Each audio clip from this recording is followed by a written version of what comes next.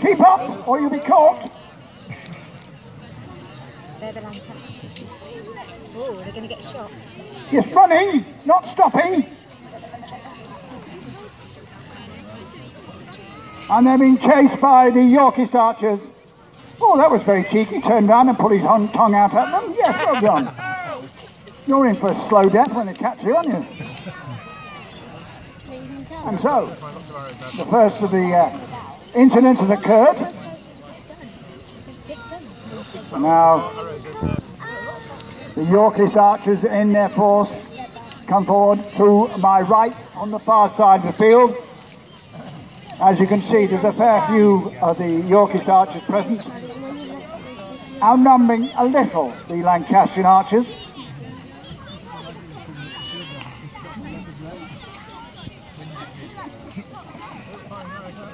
No, not long enough.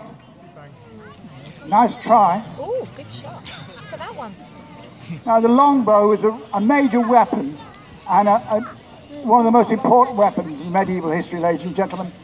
It is the weapon of choice by the villains, the serfs, the man-at-arms, the basic farmer who's called to do duty for his lord. It's a simple weapon, it's a piece of wood with a string attached, which you can fire sharpened twigs at people.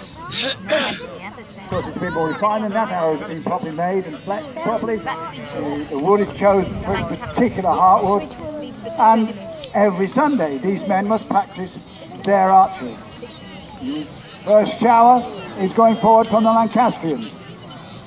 Now, some of these archers, when they became prolific, could loose 10 to 12 arrows per minute.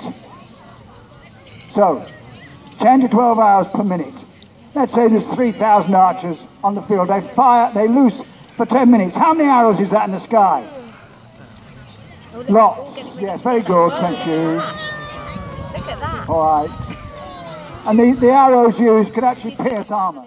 There's a bodkin used. It could actually go through armour, through the leather under jacket, through the gambeson, into the flesh, and possibly out the other side before you had a chance to draw breath. It was a deadly weapon in the right hand, and it was the mainstay of medieval armies for years and years.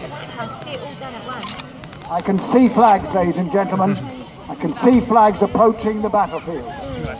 Oh, oh, an air of excitement ran between the crowd. Oh, stop running. Sit down.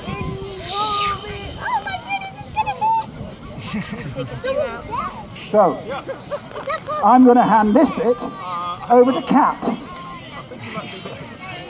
Hi, nice. Thank you very much.